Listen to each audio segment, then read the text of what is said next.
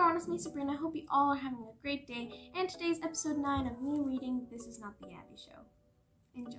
22. I'm in a nutshell. We retrace the brick-lined path down to the duck pond, even checking the bushes. Where is he? Please let Simon be okay. I plop down on the bench, feeling my heart sink with failure and fear. What if something terrible happened to Simon because of me? Max is somewhere behind me, walking on a patch of grass around the big banyan tree. I stand back up and brace myself to go tell Bonnie. Wait a sec, Max says. Did you know that the most important part of being an illusionist is distracting the audience so they don't notice what trick you're really pulling? Max's eyes are fixed on the tree. Thanks, David Blaine, but what does that have anything to do with...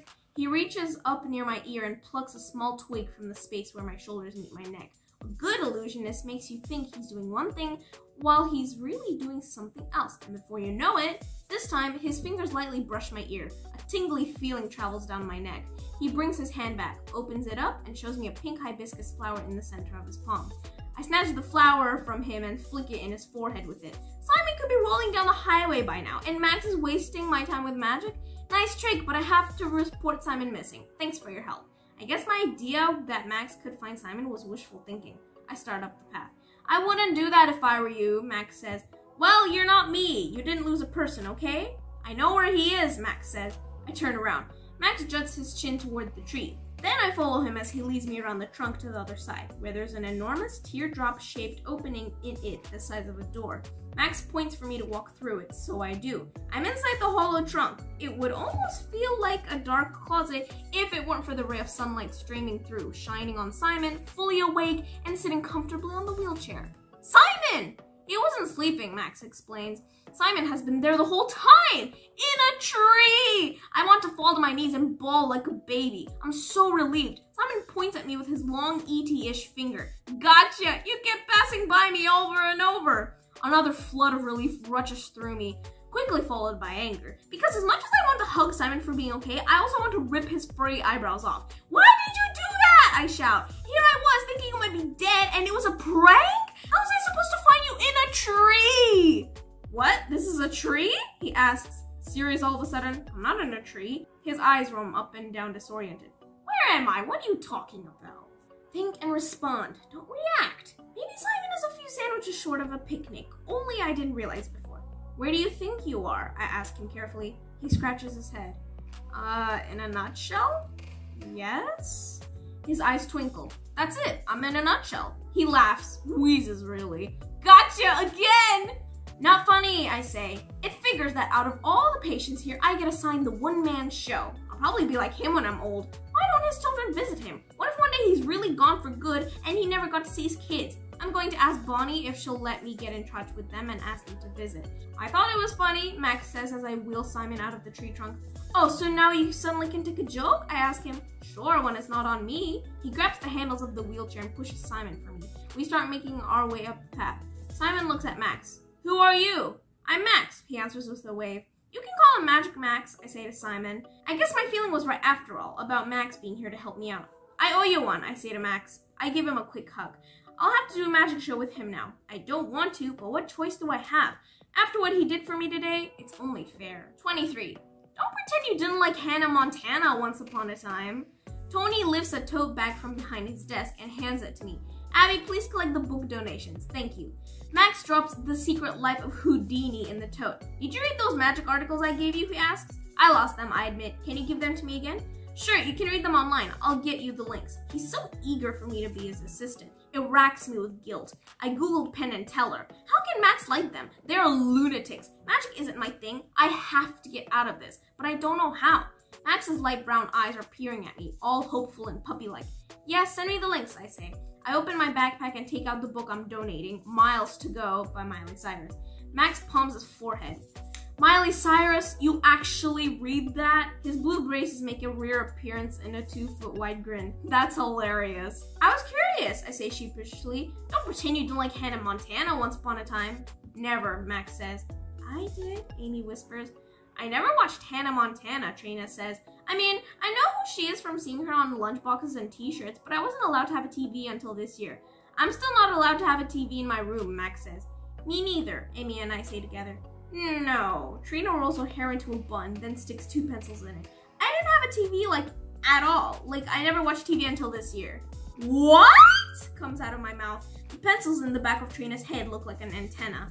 My parents have a TV in their bedroom for emergencies, but they don't watch it. I was allowed to start watching when I started 7th grade, but to be honest, I still don't watch. Max, Amy, and I give each other knowing glances. That explains a lot about Trina. I go around the room collecting books. Trina hands in one about an art lady from Mexico with braids on her head and a mustache. Amy has one about Kate Middleton and the British Royals. Sophia and her friends offer books in Spanish, while Kelvin's quad gives Harry Potter or picture books. Every single student remembered to bring in a donation. Pretty cool. I like celebrity biographies the best, I say, reading the back cover of the Kate Middleton book before handing over the back to Tony. Me too, Amy says. At least, I'm pretty sure that's what I read her lips say. I like the ones about actresses, I tell her, dropping the Kate book back in the bag. That's why I got the Miley Cyrus book. She was once a funny actress with the show, so I figured why not check it out? I wait, but Amy doesn't say anything else. I like celeb magazines too, like Entertainment Weekly, I add. Teen Vogue, she says. I get those sometimes, and Us Weekly. My mother loves that one, I tell her. Mine too, she smiles, and then says nothing.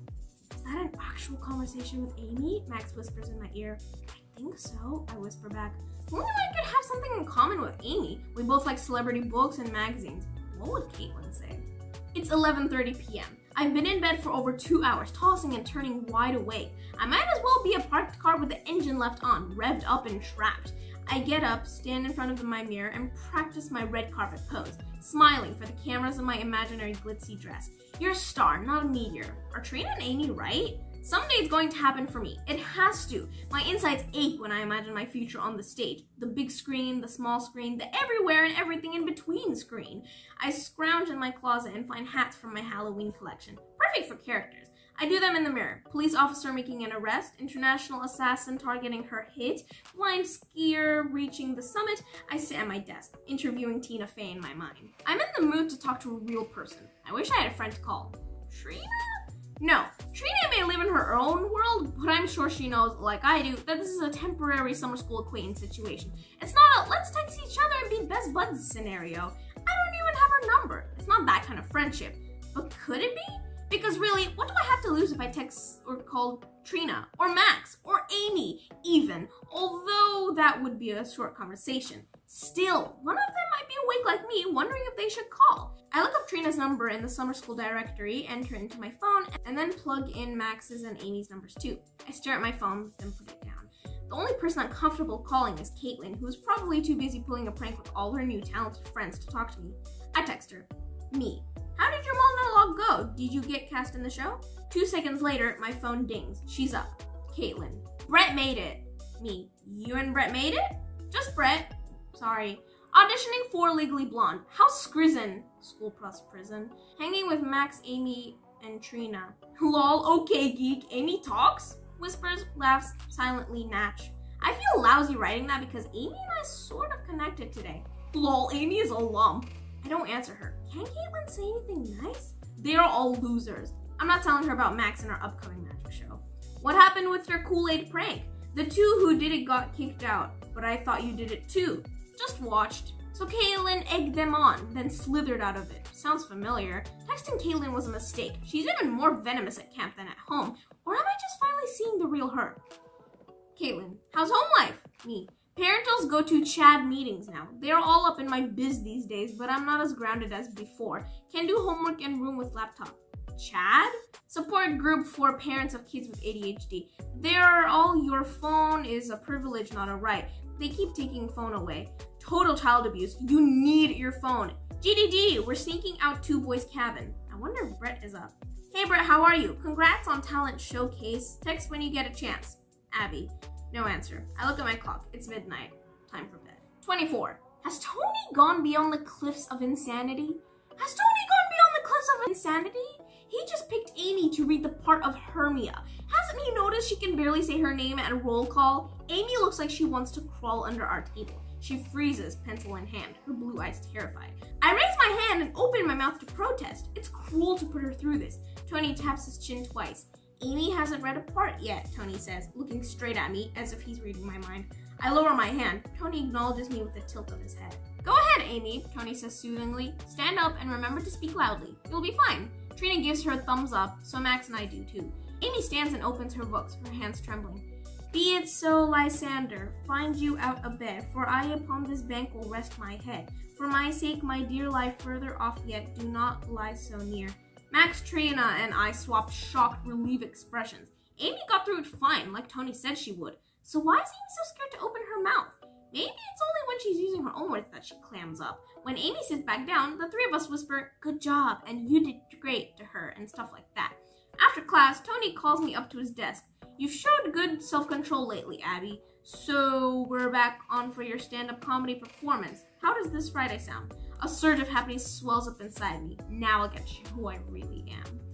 Wednesday afternoons are the worst because it's not Friday yet and comprehension questions are due every Thursday. I wish homework was something I could zip through like Drew does. At least Mom let me go back to doing homework in my room with my laptop, but she won't give me the Wi-Fi password, so no internet. Our class started this book called King of Shadows, which is a nice change from the play, but it's more work. Comprehension questions are so dumb. Plus, I need to write jokes for my comedy routine Friday, except I can't think of any. On top of it all, we have our first big test next week. I don't know what to work on first.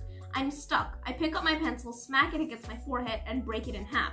I can hear Drew and Dad outside, which doesn't help. Ouch! Drew yells. I get off my bed and spy out the window. He's in the fetal position in the grass, the football next to him. Dad is standing over him. I'm having an asthma attack, Drew huffs.